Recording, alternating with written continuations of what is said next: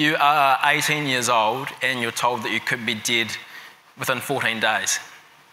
You're told that everything you've been taught to strive for, the whole idea of a house and a job and a family, you're told that that might never be yours.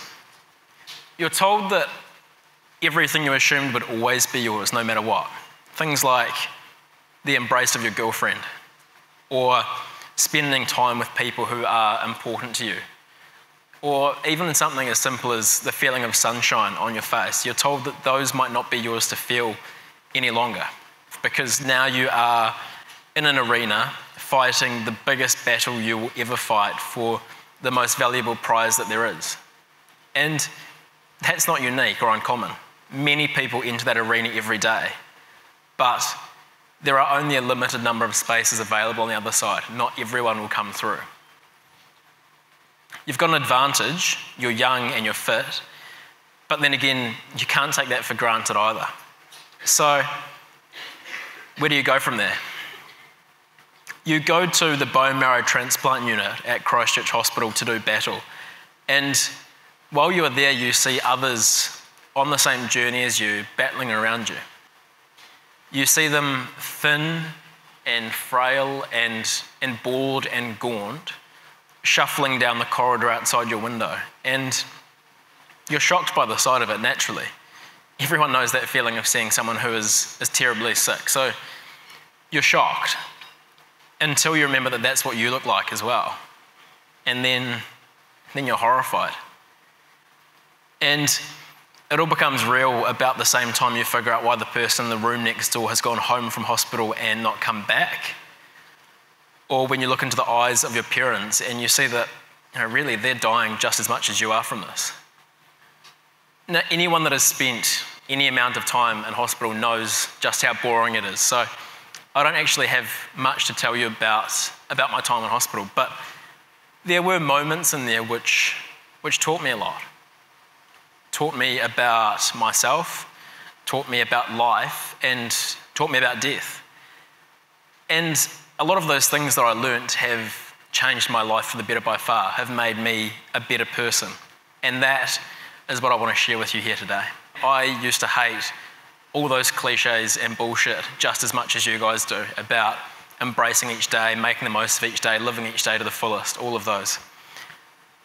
But now I've been through what I have, I realise that I only hated them because either I didn't fully understand them or I didn't believe them. And I can forgive my past self for that. If I had have looked at the 100 days of chemotherapy that lay ahead of me at the start and all of the terrible medical procedures, then I wouldn't have got through it. By just focusing on today's chemo and ignoring the fact that there was more tomorrow and the day after that and the day after that, it made it all seem bearable somehow. What I have learned going through this, I guess, is there is a very definite formula for happiness. There is a set of instructions you can follow to, without a doubt, achieve happiness. The thing is, adversity is a given in life. Life has no smooth road for any of us, and you will all go through some really tough things. But your happiness is hinged directly on your ability to recover from that and bounce back from that successfully and take lessons away from it. And if that means that you have to make a conscious choice to not be broken by adversity and to instead come back stronger and better, then so be it. Make that choice. The formula for happiness is simply how quickly and successfully you can recover from the things which will go wrong in your life. It's only been about 1.5 years since I was announced in remission, but already I begin to see the appreciation which me and my family developed for life begin to fade in us as we become more focused on day-to-day stuff. And that's fine. We all have to move on at some point. But I can honestly say that that's something I never want to let go of. I wake up every morning and I realise that I'm not in another goddamn hospital bed and I'm not in a box on the ground, and I smile. Every day starts with me not being dead. And honestly, if you start every day like that, what can go wrong?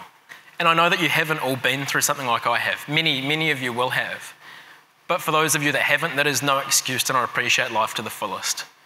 We owe it to those people who can't go out there and live life to the max, to do it on their behalf, to go and do all the things that they would want to do.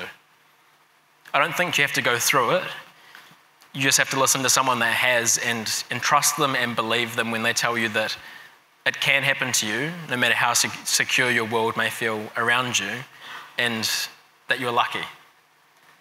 So thank you all so much for having me today, guys. Please enjoy the rest of the conference and all the best. Cheers.